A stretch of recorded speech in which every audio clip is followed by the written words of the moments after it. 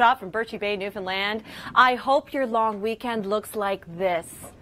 With Nook the dog. But I'm afraid not everybody's going to be seeing such calm waters and calm conditions. Kasia Bodurka with you here with a look at your long range. We begin in the east, where there's going to be not one but two areas of low pressure merging as early as Sunday. So we will be seeing some spotty showers along this front Sunday, but not a whole lot. It begins to really ramp up once we start to see this low coming in from the Atlantic. So Monday into Tuesday, and it lasts into Wednesday as well. So relatively unsettled right across the Atlantic. Now the next 7 days look like this for you. If you live in Halifax, I'm afraid rain.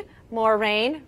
I don't want to keep going with that. But hey, look at the bright side is that Sunday shouldn't be too bad. We've got a mix of sun and clouds. Clouds with a chance of showers in Huntsville, and then Monday will be better with daytime highs closer to 20 degrees. The long range for this area, though, first I want to take your attention to that low in the prairies. That's just going to be making its way further east. High pressure for some time in southern Ontario. Your prairie low makes its way into Ontario come Tuesday night into Wednesday. That's when it moves into southern Ontario and rain showers. You betcha. We have that in the forecast. So we do have a lot of unsettled weather in southern parts of BC, and it is crossing the Rockies, I should say. So we do have unsettled conditions throughout the south, really for the next few days as well. We do have a risk of some showers, some thunder showers, I should say, also this evening through the foothills. So just a heads up there.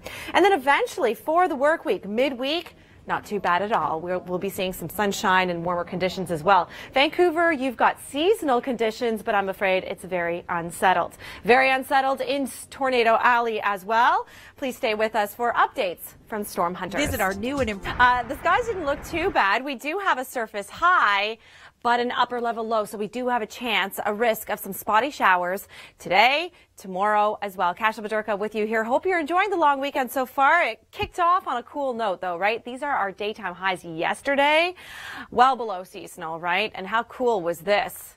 Not in a cool, neat kind of way. Cool as in temperatures were really cool. It was only about 2 degrees in the city of Toronto.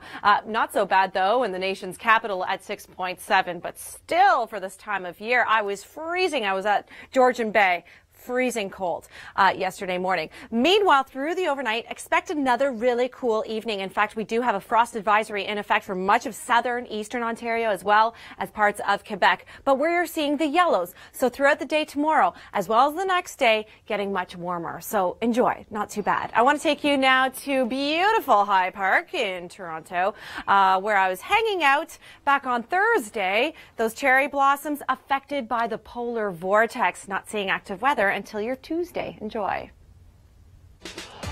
Kingston, Ontario. Who knew? Congratulations. Here's something to smile about. Your Sunday, sun and clouds, temperature is comfortable.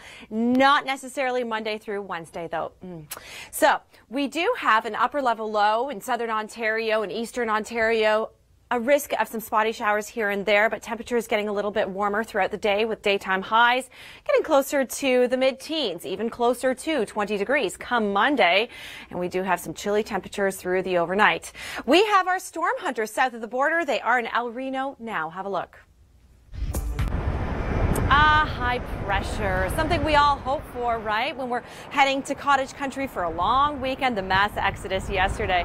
The skies didn't look too bad. We do have a surface high, but an upper level low. So we do have a risk of some spotty showers today, tomorrow as well. Kasia Bodurka with you here. Hope you're enjoying the long weekend so far. It kicked off on a cool note though, right? These are our daytime highs yesterday, well below seasonal, right? And how cool was this?